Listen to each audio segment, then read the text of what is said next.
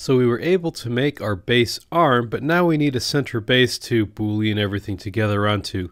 Let's work with that in the video today. So let's start working on our chair base center by creating the same sketch that we created in our last part to cut the arm. This time we'll use it to add material. I'll select my XY plane and activate a sketch. I'll start by creating 3 lines like this. And of course I'll make sure that this one is actually vertical. I'll create an arc. And I'll make sure that my arc center is vertical with the origin.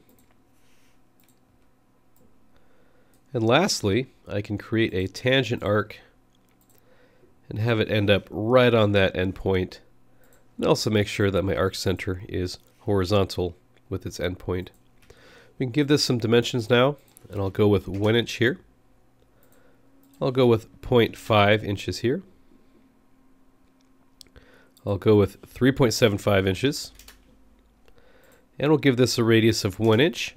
And we're able to recreate the last sketch that we were doing in our chair arm. And now we can simply revolve this and add material. I'll select my axis here, just like that. Now I want to shell out the bottom of this, so I'll select this bottom face and use the shell option, and I'll increase the thickness to 0.25. Now we're ready to add some arms.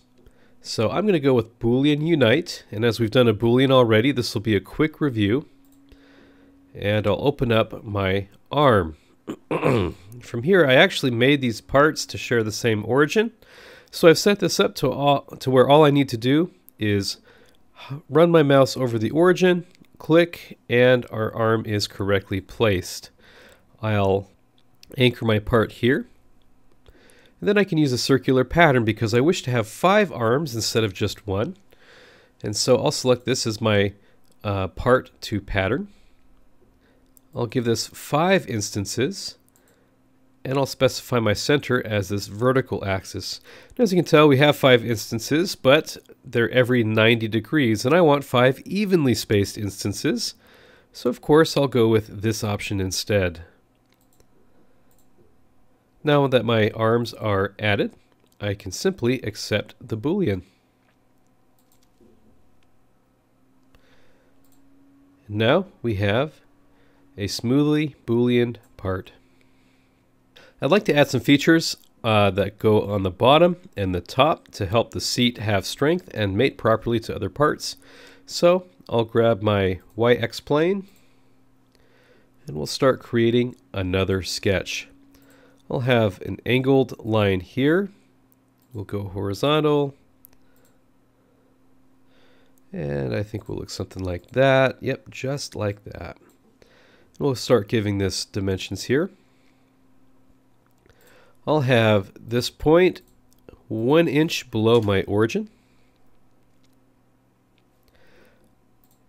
At this point here, we'll go with something like 0.5.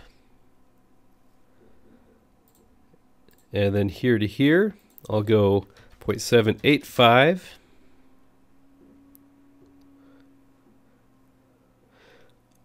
From this bottom point to this sort of inflection point, I'll say 1.585, how about?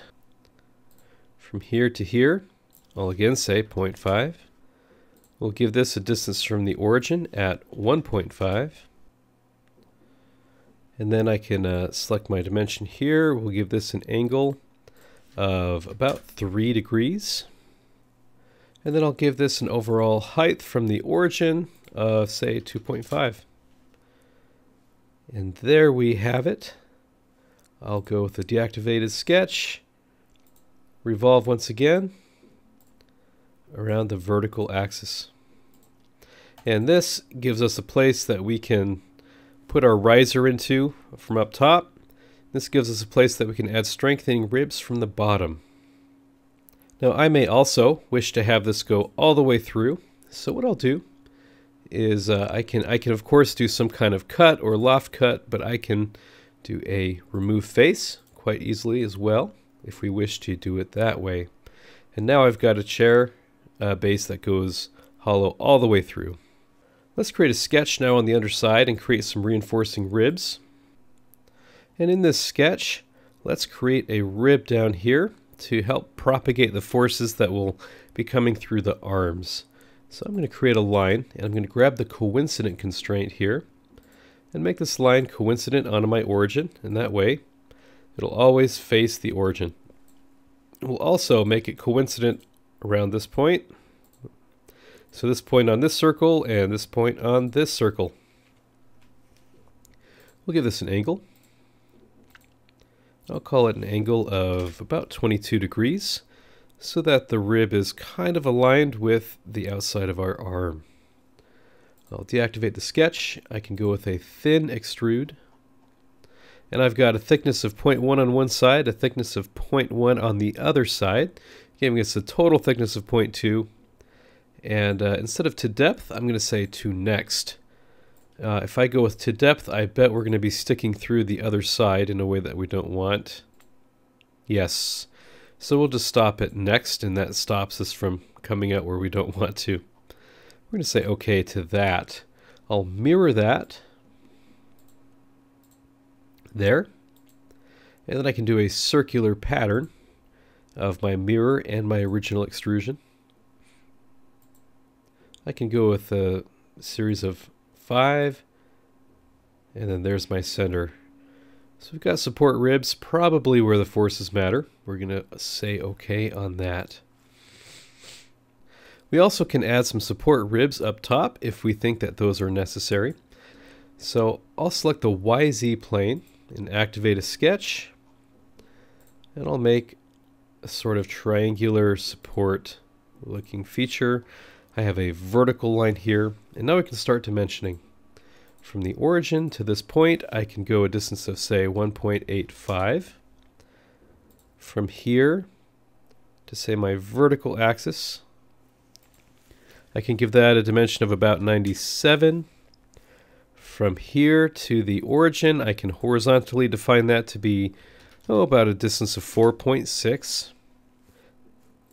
Maybe between these two lines, I'll go with an angle of 24.5. The last thing we might want to ask, how do we define our height here? I'll start by taking this point and my origin, we'll call it 0.685. We'll deactivate the sketch, we'll do an extrude. We can extrude this from the mid plane, and I'll say 0.185 might be a good thickness. And there we have a rib that will help support our chair base. So I can go with a circular pattern. Again, choose my center here. And we want 5, of course. So we've got 5 support ribs. We can even add an intermediate support rib right there, if we would wish. And then the last thing that we'd also want to do is add fillets to help smooth this thing out.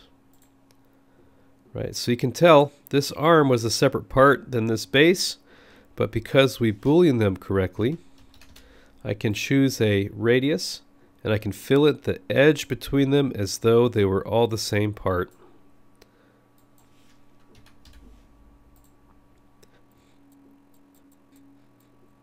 So I'll leave it to you to fillet what you think is important to fillet, and we'll say that this is our chair base. And that's how we do it. Let's continue the office chair in the next videos.